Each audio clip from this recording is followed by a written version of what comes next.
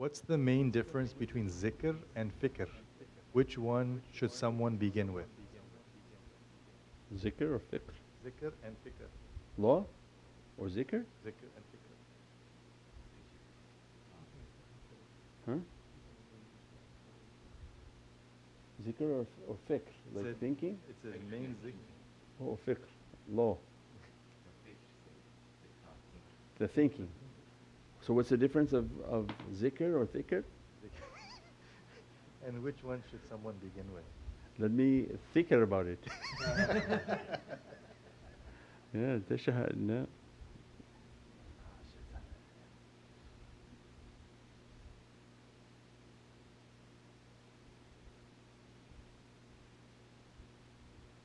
Yeah, they go hand in hand.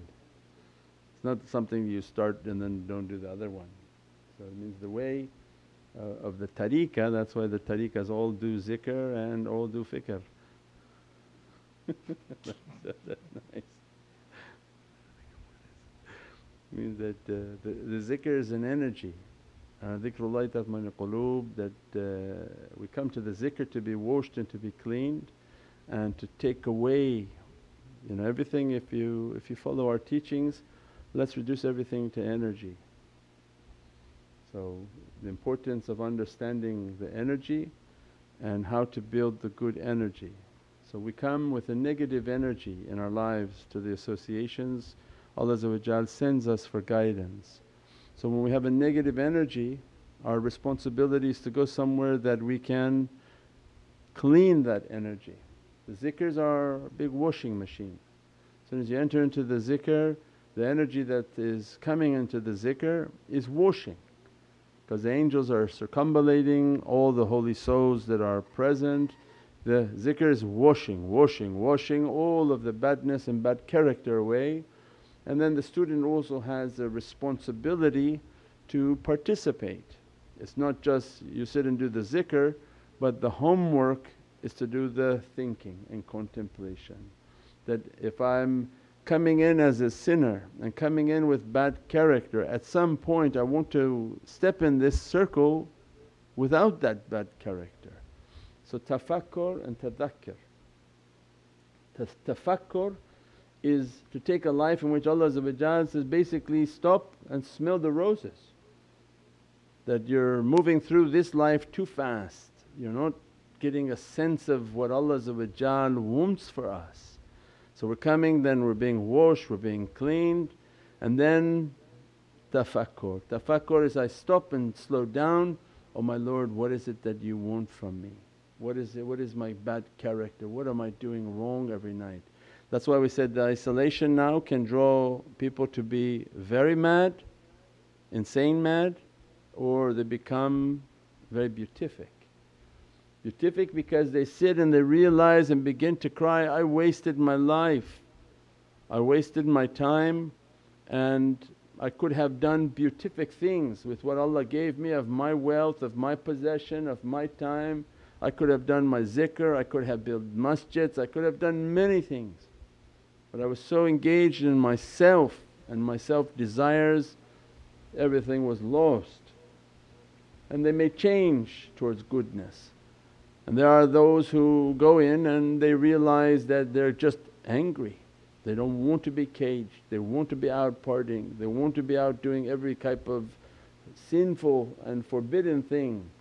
And they regret very much that they're being locked up, and then they become angrier and angrier.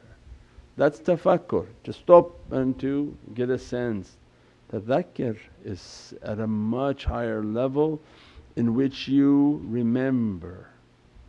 Once you stopped and took a life of tafakkur, is contemplation, contemplate is now a God consciousness and a self-conscious, that your soul in Divine Presence will begin to communicate with you, tell you that what you should have been doing. And tadhakkar is then now remember what Allah taught us, remember the knowledges Allah gave us, remember everything that Allah allama al-Qur'an badan khalaqal insan. In this allama al-Qur'an, what Allah taught, the soul will begin to ask us. What Allah taught us of realities, how come you're not remembering them? Tadhakkir is then to now reach to a level in which you stopped, you contemplated, and now your soul will begin to teach you to remember the ocean of reality that Allah has taught you. And that's why when we think from energy in the world of light, everything we do is been given to our soul. And the soul's dress and nobility and honour, it's all these gifts that are being dressed upon the soul. It's the soul that doesn't trust the body. The soul does not trust our physical body and doesn't want to give us any of the gifts. Thinks always that if I give you, you're going to ruin it. So there are actually two beings. There's the soul of somebody that is reaching their purification, and there's the physicality of insan. If they purify and clean their physicality, Allah will give a command from atiullah, ati rasulu ulul amri minkum, that now your soul can begin to teach you and begins to now give you the hal, the feelings, kashf, the visions and the knowledges. But that's until your body reaches a trustworthy state. That's why people don't want to reach that state. Say, no Shaykh, just you got to open it, you got to open it, even if they're family members, just open it, open it. It doesn't work that way. Your soul doesn't trust you, more or less the Shaykh to trust you. Your soul's no way. And every time a test comes and you explode, you get angry, you exhibit these characteristics, the soul is saying, no, see, this way. Because if the soul was to give you realities and you're not in control of your body, can you imagine what type of harm that would do onto this earth? It's a pharaoh. Your body would go out and be like a wizard and a magician and doing every kind of crazy deceitful thing, all from haqqaiqs. So the soul is much tougher than the TSA, CIA, Mossad, everything. It's going to evaluate your physicality, watch all of the tests that are coming from Allah, that your physicality has to be trustworthy, clean, correct, and that your characteristics have to be under control. Then the soul begins to send its futuhats, its understandings and contemplations, inshaAllah. How should we improve our contemplation? Just meditate. They'll sit and meditate. Meditation is not easy as Western people, because you're a believer and Allah knows that as a believer shaitan is after you. Now if you're not a believer and you have all sorts of markings all over your place and you have dreadlocks, of course meditation is wonderful for you because shaitan already has you. He's not going to bother you, he's going to say, you go sit by this tree and the bears will be nice with you, because you're already his murid. He has no interest in bothering his students. He makes them hallucinate to think that they're seeing everything beautiful and the angels are coming and the fairies are coming. No, they're all demons disguised as angels. But when you believe in Allah and you believe in the heavens and you take away of the prophetic reality, the prophets of oneness, of course now you're an enemy to shaitan. And shaitan going to make every obstacle possible so that you don't reach your contemplation and you don't have tafakkur and you don't have tadhakkir, that you don't remember what Allah bestowed upon you. That's why it's hard. So then every time I sit to contemplate, as soon as the zikrs begin, the zikr is the perfect time of contemplation because of the energies of the shaykhs. The energies come to hit the ego and give you a sense or a time of serenity. In that time you make your madad, your contemplation that connect your heart, and then every night you make a little of your contemplation. But more important, what did I do wrong? What did I say wrong? What did I do wrong? What was my interaction with the fellow students or the shaykh? That one is rare because not that many people have an interaction with the shaykh because of its danger, and it's very dangerous. Because they said that when you go for Hajj, if you start to commit sins in the Haramain, it's 1,000,000 times more sin than if you sinned at home. That was the concept. So that's why Allah lets not that many in their presence, because the sins of those who come close is multiplied. so that they have to have good character and restrain themselves from their bad character. But all of this is to reach that perfection and to reach what Allah wants. Now everyone's motivated because they're all in lockdown. Then by Ramadan it'll be everybody fasting because there's not that much food. So if Rajab the whole world went into seclusion, imagine Ramadan. Those who have training they say, alhamdulillah, we eat a little bit, we'll lose some weight, not a problem. Others are, what you talking about? McDonald's closed, burn it down, burn it down. They're not going to be very happy with anybody saying no. Sayyidi, when I'm in a deep focus in meditation, I feel movement and thumping between my eyebrows, my head. What is Maybe that? your spouse is like playing because they're bored, like, come on, enough, how many times do you want to do this? As soon as you close your eyes, But then what is that energy? the thumping between your eyebrows? I don't know, run. You're going to feel in tafakkur again, don't focus on anything. Don't worry about anything coming to you. We used to train and had to go into the maqam and do our meditation every day, and when we would enter into the meditation, start making tafakkur, and it literally felt like something slapped me.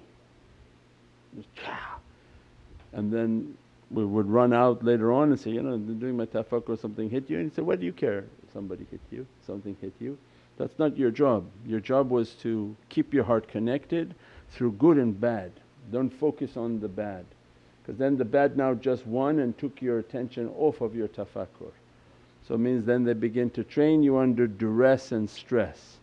That's at a different level, but just an entry level of understanding is, as soon as you meditate you're going to become sensitive.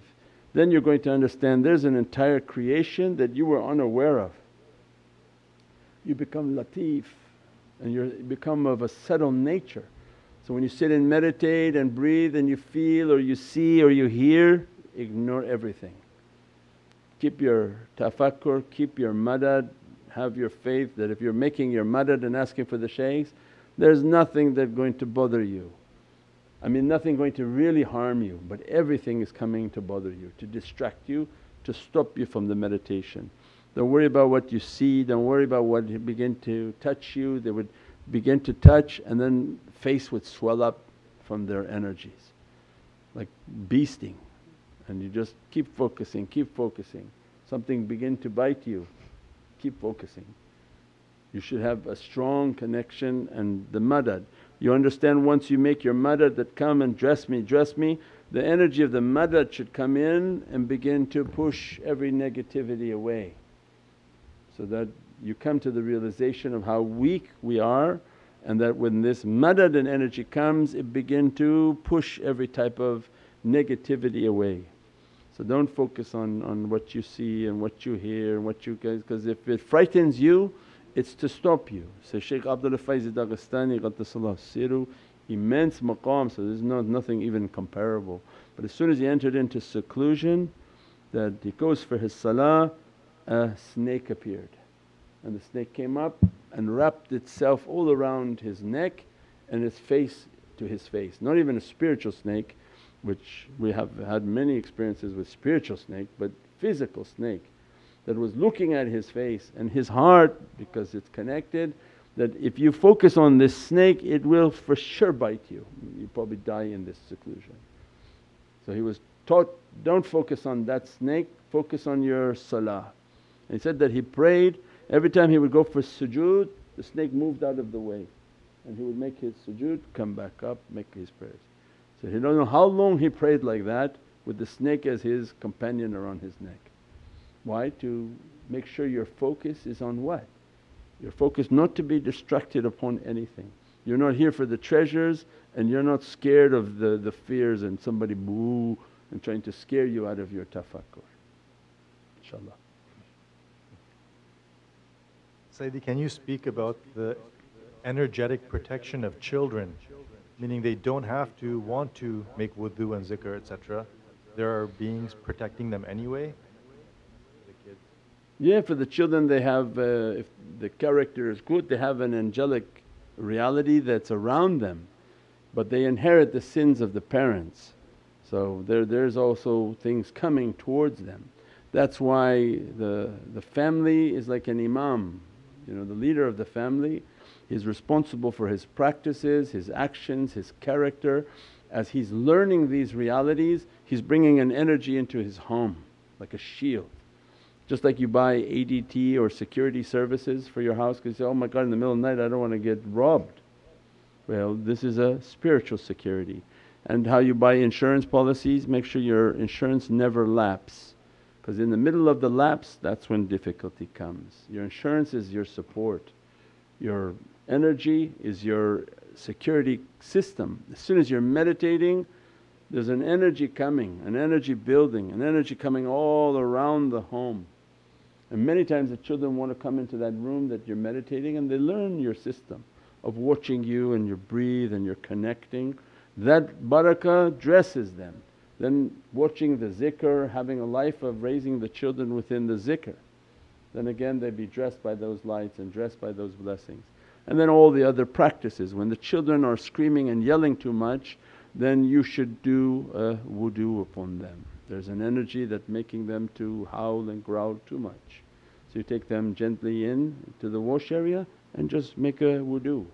Just like how water brings down fire, they also can acquire a fire because of the subtlety of their nature. So they wear the taweez like we wear the taweez. They yell and scream uncontrollably, then it's your responsibility to discipline them and control that wildness, and the use of water is highly advised. So you water it and put out the fire of someone getting too aggressive and too screaming and yelling, inshaAllah. We have a COVID question. Say in the United States, essential workers were permitted to continue working. Are Naqshbandi Habaib advised to drop all work during COVID?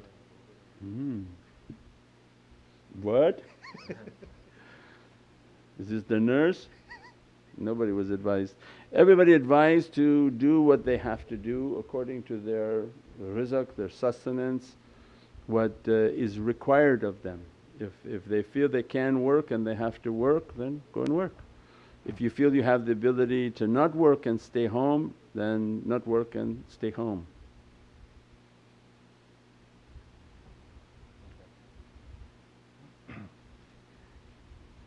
Sayyidi, how do we know that our account is somewhat decent with Allah so that when the time comes we can embrace death with full preparation? Yeah, how much do you love Allah and how much do you love Prophet? As much as you love them and you love with good character and good actions. Again, we've talked on other times where some people you meet and they say, oh I love God. I said, but yeah, why are you so mean and rotten? So how can somebody claim to love the Divine but have a rotten heart with rotten actions, harsh words? So it's a whole package. When I know that I'm trying my best to be good, to be polite at times, to correct myself when I'm being aggressive, and I have an immense love, I have an immense love for Allah, a love for Prophet, I'm trying my best to be sincere, then you must know that this love that's in your heart is a gift from Allah. You didn't get it. You didn't get it by going outside and plowing the garden. Allah gave you a ni'mat and a gift. That is the result of this good character. So when we have good character and we have this love and this compassion, it's Allah saying, this is my gift to you. That's when we talked before, when sincere person cries, Allah's in the tear, Allah's in every emotion of His beloved servants. He's the cause for them to have emotions, He's the cause for them to be happy and to be sad. And if they love, the greatest gift is this love. Not lust but love. When they have a true compassion and a love for the Divine, then this is an immense gift from Allah. That's why we said reduce everything to energy. If somebody doesn't have love, doesn't have good energy, but they say they're making their salah, is of no value. You wasted your life. What's the purpose of you praying and you're rotten? Who are you praying for? Allah didn't need your prayers, you needed your prayers. So these people who are focusing on just the amal, amal, amal, but they never talk, is your heart good or is it rotten? If your heart is dead, then it's dead man praying. Do the dead prayer count? No. It's not just too, it's dirty. Because dead is not something that goes and prays. So it means that the heart has to be alive and sun has to be alive. When they're alive with good and loving heart, everything they do is blessed and dear to Allah inshaAllah. And Allah's gift is love. Two questions related to meditation. One from a beginner. Sayyidi, please tell how to begin meditation. And then another brother asks, how can we progress in energy through madad across body meditation, mind meditation and soul meditation by grounding ourselves to be nothing? The meditation, go to the website on how to meditate, the article on Sufi meditation on sufimeditationcenter.com. Go and click on how to meditate and we have it all written there, how to breathe, how to make the steps, very simple. Just close your eyes and sit for 5 minutes, 6 minutes every day and contemplate and breathe and play some nice salawat so that you're not distracted with your mind and begin the process of meditation. Later you understand on how to meditate and then to keep the presence of the Shaykh in his spiritual form. And then making your connection, your rabita with these awliyaullah so that you're not meditating alone and then you keep progressing in this ocean of meditation. And then in the pursuit of angelic power, so we put a whole book on how to pursue angelic power. That was a whole sort of summarization of all these hundreds of articles condensed down, and what we're trying to pursue is an angelic qudra, not the magnetic earth frequency of these jinn world and their electricity, but angelic qudra, how to raise the character, raise the frequency with zikr, with meditation, contemplation, so that we resonate at an angelic frequency. Through that angelic frequency and that light, that energy, then everything becomes clear, especially in Naqshbandiya. How to meditate into the heart, how to meditate with the soul, how to close off the mind. The first zikr, La ilaha illallah, La is on the head. That this way towards the Divine is not through your head. So don't use your head with the Shaykh, don't try to think what he's saying, because this La is here that cut your head is of no importance into that reality. Anything that you're being taught, let it come into the heart and that's end. If it leaves the heart and goes and starts to move towards the head, it's already lost, because shaitan resides within insan's head. His nafs and shaitan, they're up there partners together in this piece of meat that's in a closet. It has never seen the light, it's seen nothing, your brain. And shaitan's up there and everything contemplating, thinking, let me see, let me question, I just want to know. Why you have to know? This tariqah was not about you have to know, because you're saying that your head has to know, means your ego and shaitan, they want to be educated in what you're talking about. Why? Why do your head has to know what the shaykh is talking about? He said it, you believe it, put it into your heart. That is the way of the tariq and the way of reaching towards realities. If you don't take that and you keep saying, I'm not going to do it that way, then no problem. You're handicapping yourself and you will never reach to the reality. And they'll sit with you 100 years, it doesn't matter, and in the grave they'll try to teach you. But the system they have, you cannot customize them. So sometimes people come and say, we just want to ask, but you're feeding your head, and your head will never be satisfied and will never take you towards your reality. And as much as you feed your head, they want more, I want more, I want more. Now he opened a door into which to question everything. That's not faith. Faith is to hear it, as long as good and clean we're talking about, not crazy things. It's good and clean, it's faith, comes into my heart, true, it's a haqq, and I'm going to do it. I'm going to try to fulfill that prayer, to fulfill that obligation. As soon as it enters my head, it's lost with shaitan. You learned it and understood it through your head, it has now absolutely no value to you. You just answered one of the questions. Another one. Sayyidi, how to keep connection 24/7 to the Shaykh, although we are very weak, why do we feel sometimes we lose control and suddenly shaitan is taking control over us? Please pray for us. Yeah, inshaAllah, that we're human and that we're very weak, and Prophet was praying, don't leave me for a blink of an eye. If Prophet is saying not for like a fraction of a second to leave me under my nafs, then of course we're completely lost under the nafs. We're at 90% under our nafs. There are very few people who can reach to not be under the influence of their nafs, and then to be in the hudur of their shaykh, to be in the fana and the muhabbat of their shaykh, the hudur and then the fana of the shaykh, then these are levels of awliya. So that's not easily achieved. But we took a path in which to keep trying, and let Allah open. So it's a matter of we put in the struggle, Allah declares the victory. But not to think that we're ever going to be victorious.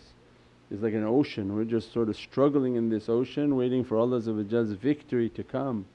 Now they should be more encouraged because it looks like the whole world is collapsing, so victory should be very close. We're good? InshaAllah, Allah bless you, thank you, forgive me. And zikr tomorrow, zikr Saturday inshaAllah, all the way till Wednesday, Shab al-Barat, Shab al-Nisf al-Shaban, that Allah dress us, bless us, the immense night of forgiveness, the 100 rakah, 3 surah al-Yasin with all its intentions, and then 100 rakah salat al-khair. InshaAllah dress us and bless us with that, keep ourselves, our family and all our loved ones to be safe inshaAllah.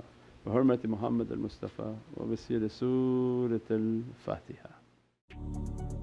Welcome to Muhammadan Way YouTube channel, your premier destination for videos on Sufi spirituality, classical Islamic teachings and realities of the soul. With a library of over 1,000 videos and new titles uploaded weekly. Join us to discover true meaning and inner peace in our often troubled world. Click the link now to subscribe.